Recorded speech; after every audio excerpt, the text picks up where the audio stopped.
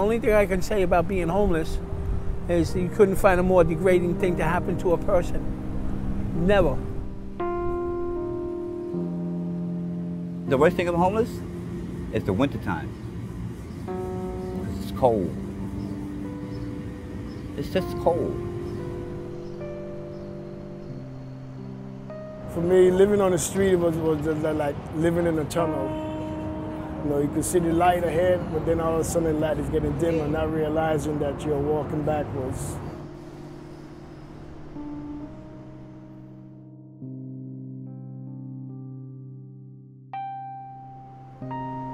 There's no description for the pain and suffering. You know, you have to experience it yourself. You would have to be out there in the street to really understand what I'm trying to say. My first two traumas were going to sleep, hoping that nobody would bust inside my head. I slept in churches, on trains, always with one eye open. The one thing that made me uncomfortable a lot of times was new faces, people I'd never seen before, because they can hurt you. You know, people around me were getting stabbed, beat up. But there was a time when I thought I was next. I got sick of that life real quick, really quick. When I was a kid and I used to see them with the drinking the wine and around the thing, nobody really thinks that you're going to be there. You don't really look at that. Nobody wants to be homeless.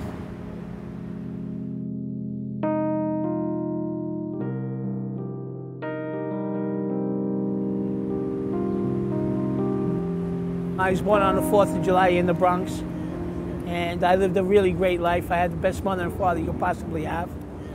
And I can't say anything about my life being unhappy until I became homeless. I got involved with drugs. That took a lot of money from me. Even though I was working, I became homeless because I was addicted to cocaine. My father really never talked to me. He would only beat me when I did something stupid. But he was a good man because I still love him. We had a family house right there on the Park Avenue. And when he sold the house and I didn't go get a job, I had to leave the house. But, you know, using drugs, you don't worry about those things until it happens. I was born in Panama, came to New York at the age of 15. I joined the military in '81 and I came out of the military in 1987. Found myself involved in uses of drugs. I became homeless for the first time. I went into a program and I managed to stay clean for a long period of time, and eventually I found myself back out of the street. I did spend some time at this present location here, approximately 6 to 9 months. It wasn't a pleasurable place to be, but at the time it was the only place I had to be. At least I thought that's the only place I had.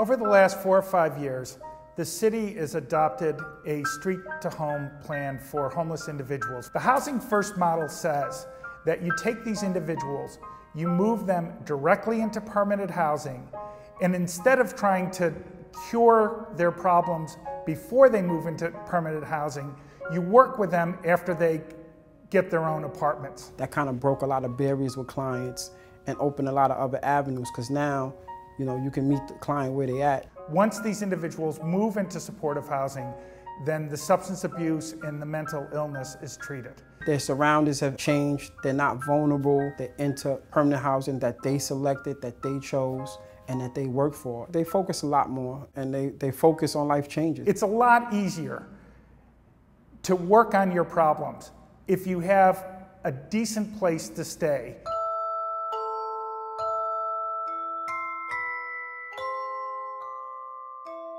In the Bronx, groups that work with this chronically homeless population actually get along. We've had to work very closely with other city agencies to coordinate services, including the Parks Department, the Police Department, the Department of Buildings. The Visiting Nurse Services of New York has been a key partner from day one. Citywide harm reduction provides services to a lot of our clients. Montefiore Hospital has been another key partner. They provide medical services in a respectful and flexible manner to our population. We've had excellent relationships to make sure that people who have chosen to live on the street remain safe and people are offered a decent place to go. BronxWorks, I think, has really led the way in New York City. Our focus has been on working with chronically homeless individuals and actively trying to link them with supportive housing. The first time I came in contact with BronxWorks, or should I say they came in contact with me, was at this present location right here. When you're out in the street, as long as I was out in the street, you lose your trust in people, even good people, that you know won't do you no harm. It was too good to believe that somebody wanted to help me. When the outreach team came along, I kind of praised them because I even cried because someone came to me.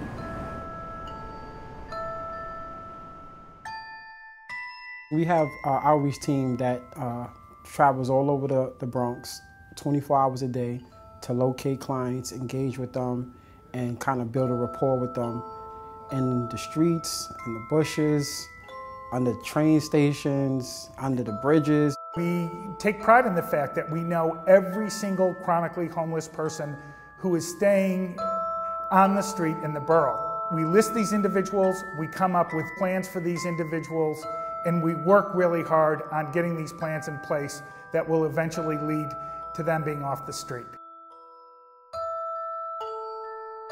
We see them every day. We meet them at their location. We work with them from where they at, and we just keep engaging them. If today doesn't work, we go tomorrow, we go the next day. They will come to me. I did not have to go looking for them. They will come to me practically on a daily basis and come check on me all hours of the day, all hours of the night. Wake me up, take me to welfare, buy me breakfast. During the winter months, sometimes they will come by 2 or 3 times a day and check on all the other veterans and all the other homeless people out here also. And I stuck with it. We show that we have a lot of passion for what we do. We've been really disciplined about taking all the steps that you have to take to get somebody off the street. They do everything they can to help you out. They don't sit on their asses and then tell you one thing or promise you something that they never do. Once they say they're gonna stick with you, they stick with you all the way to the end. So once, they see that we persistent and that we don't give up on them, that kind of, I guess it kind of opens them up to actually wanting to work with us. BronxWorks is one of the most #1 in my heart.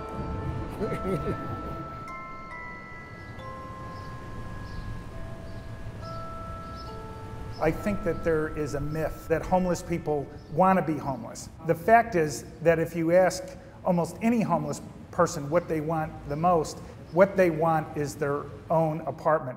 So what we've tried to do is link people to directly what they tell us that they want.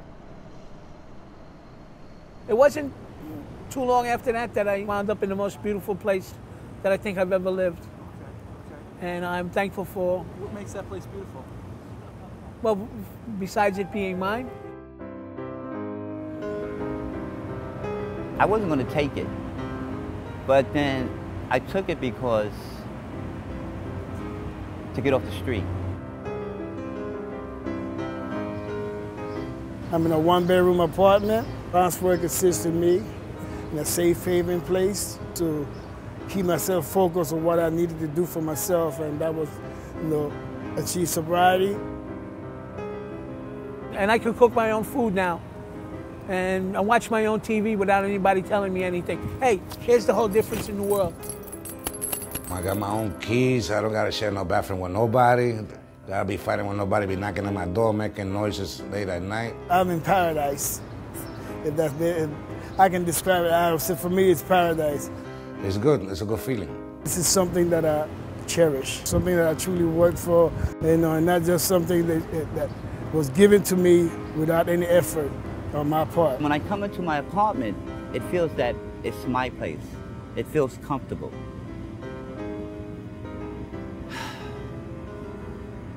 I'm just happy.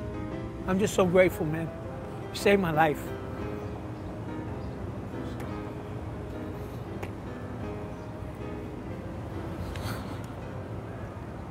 Saved my life.